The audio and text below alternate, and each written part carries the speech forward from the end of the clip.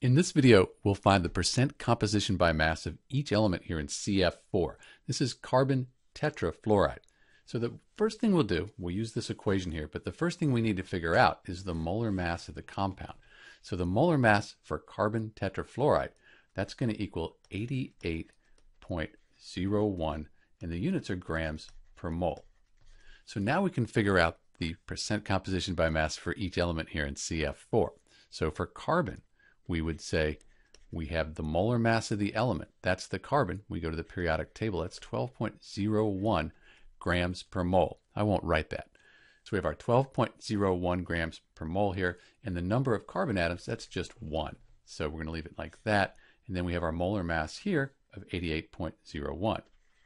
And the units for that are grams per mole as well. So they'd cancel out. That's why I didn't write it.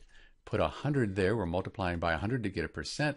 And the percent composition by mass for the carbon in CF4, that's 13.65%. Then we just do the same thing for the fluorine. We know fluorine has an atomic mass of 19.00, and we have 4 of them. So we need to multiply by the number of that element. So we're going to multiply that by 4, and we'll divide the whole thing by the molar mass of CF4, which we found would be 88.01. Multiply it by 100 to get a percent.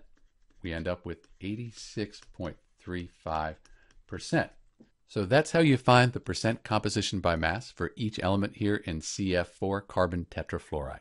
This is Dr. B, and thanks for watching.